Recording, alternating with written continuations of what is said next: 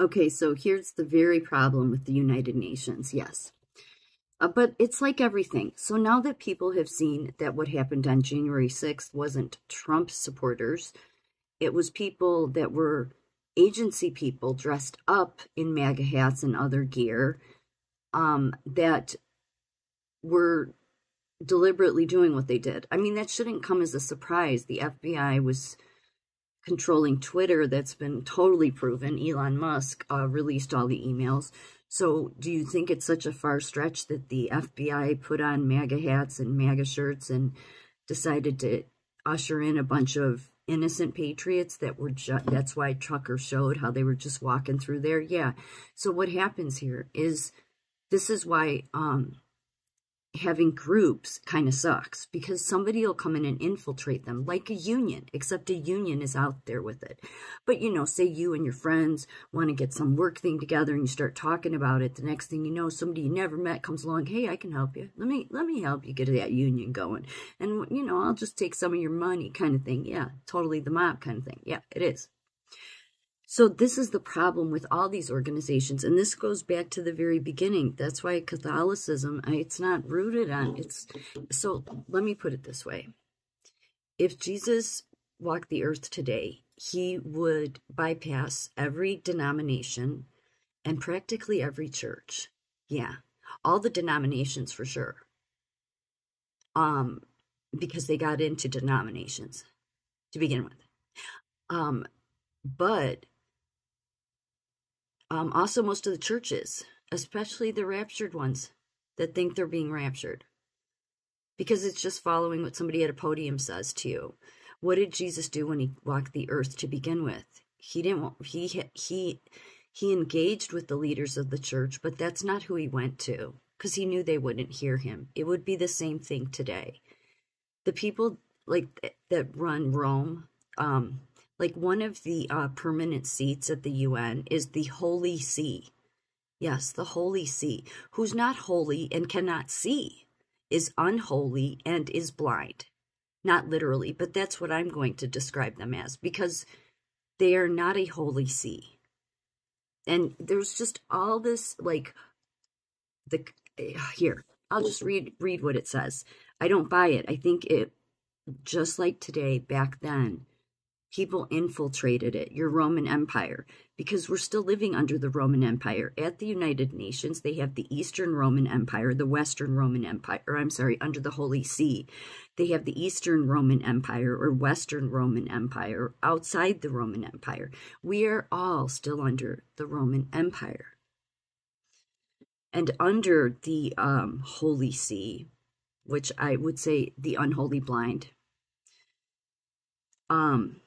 is the Apostle See, Papal Primacy, Donation of Sutri, Donation of Pepin, Papal States, Prisoner in the Vatican, and Vatican City. What the hell is all that? Like, this is the reason Jesus would, like, be like, yeah, you've just damned the whole church. Really, this is totally... And what's really a red flag here to me is this Donation of Sutri. It has under here, so it says the territory in Duchy of Rome by Lombard King Ludoprand, some king. But Duchy of Rome, you know, one of the secret, or a couple of the secret societies, I forget out of which university, wasn't Yale, maybe it was Duke, has the duchy. It's the White Duchy, I think it is. There's a couple of duchies. So that's a red flag to me. Secret societies, mob. This is probably all syndicate. So it's your Roman Empire that said, oh, yes, we believe in Jesus, and we're following, what was it, Peter? What is their story? So their story is, according to Catholic tradition, it was founded in the 1st century by St. Peter's and Paul, and by virtue of the doctrines of Petrine and papal primacy, is the focal point of full communion for Catholic Christians around the world. As a sovereign entity, the Holy See is headquartered in, operates from, and exercises exclusive dominion over the independent Vatican City state enclave in Rome, of which the Pope is sovereign. No, the Pope is nothing. So when God created it all, he didn't say dominion belongs to the Pope. No, it's pretty clear in the Bible. Dominion belongs to man. not the Pope. But your Roman Empire types that really, say they believe in the Bible, but probably don't, or maybe they did, but they're just willing to bend whichever way, the money rolls, would get in, your mobster types. It is. They create all these layers, just like our government. Like, how can any people, the innocent or not innocent, but just our everyday people of any country, have any voice at all when you have so many layers at the United Nations? That's the other reason. Like, anybody that would want to keep the United Nations in place, it's like, then you just want to continue to keep people oppressed. You do. Because there's so many layers to them. How can they ever see you?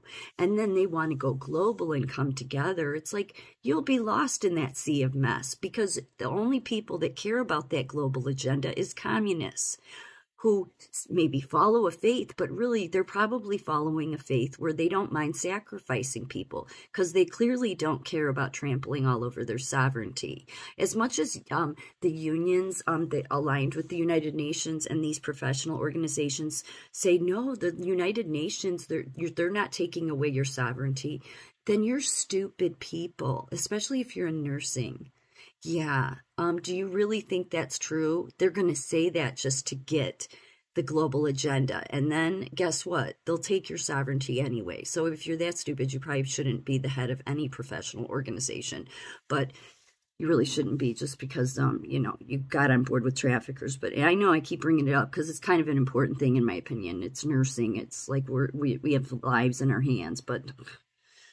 Anyway, I'm sorry, I didn't mean to get off track. Obviously, that you can see that's just a thorn in my side. It infuriates me, these people.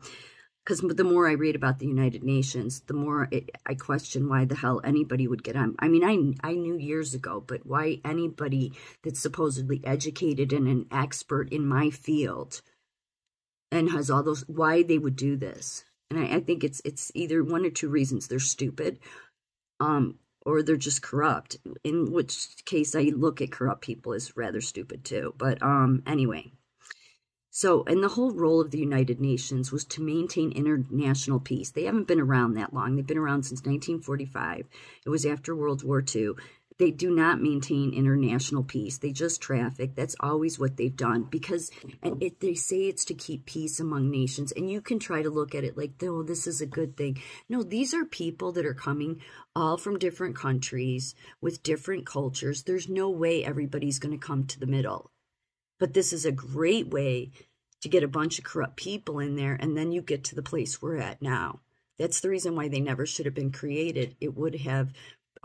if they would have never been created, country's sovereignty would be more protected. So, yeah, the Holy See, there's so much, the Holy Roman Empire, I've done so many videos on them. This is all just syndicate type stuff. The Holy See, also called the See of Rome, is the jurisdiction of the Pope in his role as Bishop of Rome. Yeah, well, I don't acknowledge him. I don't care. I don't care what he sees himself as sovereign over. They have not been doing good things. They should have, if they knew the Bible truly well, then they would know that there shouldn't be all these layers to the church.